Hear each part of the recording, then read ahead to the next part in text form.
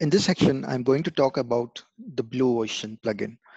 Now, before we go into the Blue Ocean dashboard, you should make sure that you have installed all the required plugins for Blue Ocean.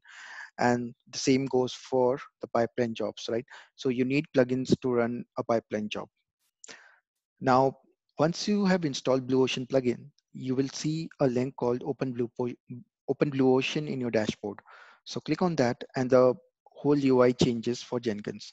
Now, this could be the future state of Jenkins, um, but I'm not sure about that. So this is how a Blue Ocean dashboard looks like. It shows all your jobs here, all your pipelines here, right? Now, if I go into a particular job, it will show me what runs I have done for these jobs.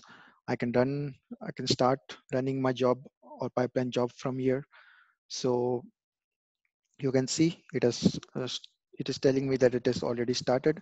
Now, if you go into this, you will see all the details of this pipeline job, including the logs, the build stages, the time taken to run each stage, and what is going on within this, right?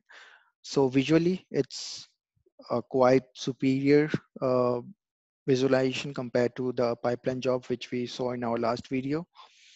But this is what the Blue Ocean plugin looks like and the dashboard looks like, right?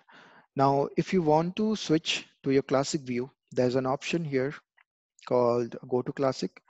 So when you click on that, it will switch you back to the old Jenkins view.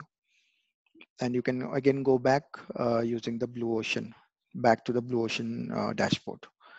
So this is how the future state of Jenkins looks like.